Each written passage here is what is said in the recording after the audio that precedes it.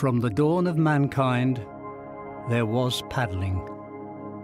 People all over the world have used paddles to propel their tiny boats.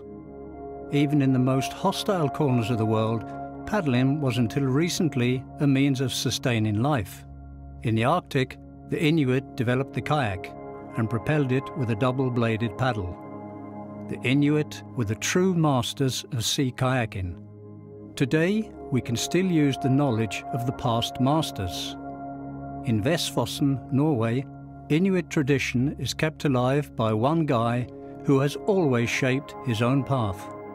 Anders Tiggersen established his family business Kayak Specialisten in 1996. Here, top-quality Greenland-style paddles and kayaks are handmade with a mixture of modern and traditional tools from natural materials.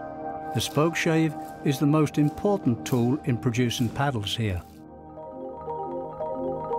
Wood is the material of choice for Greenland-style paddles. It is a highly sustainable material. It is harvested locally, and in present-day Norway, the forests produce more material than we harvest. Trees are felled, dried, stored, processed, and finally carved and sanded into beautiful paddles. Each paddle is individually crafted and marked with the artisan's signature, AT, in the pattern of a wave. The tips of the paddles are reinforced with an inlay of hardwood and covered with a layer of clear epoxy to protect against years of wear. The paddle is finished with a pure, natural linseed oil. The design of the Greenland-style paddle is perfectly suited for recreational paddling. The Greenland-style paddle simply represents a better way of paddling. You can move your hands along the shaft and blades and use more or less leverage to achieve speed, support, or effective maneuvering. The paddle becomes part of you, and it no longer matters whether you're upright, sideways, or even upside down. The shape of a good Greenland-style paddle will guide you to find support from any position. With a Greenland-style paddle, you can paddle fast with a minimum of effort. Long, narrow blades do not mean slow paddling. You can maintain your normal paddle rhythm and gain a good cruising speed with less effort. Since you lift your arms and shoulders less, you will experience that you can paddle longer without feeling tired.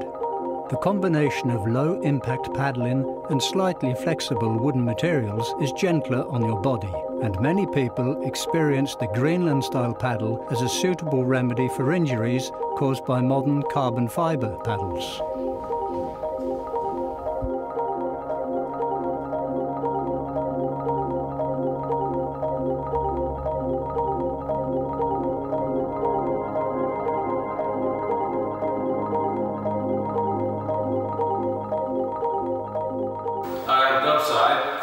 And this paddle has a very nice diamond cross-section, which just naturally finds the water and almost sculls by itself. If I keep 3 fingers on the blade and a forefinger on the thumb on the shaft on the paddle, then even if I slide to one end, as I do all the time, I always have one hand oriented on the blade, so I never lose track of where the blade is, and I can roll, sweep, and paddle with ease. There's something about holding a natural piece of wood in your hand. It just feels really good as you paddle. So I've been paddling with a Greenland paddle since about 2000, about 13 years. It's fantastic. It pretty much does everything that a Euro blade will do. The beauty of a Greenland stick is the impact it has on the body, and also the fact that you can escape all of this big manufacturing process.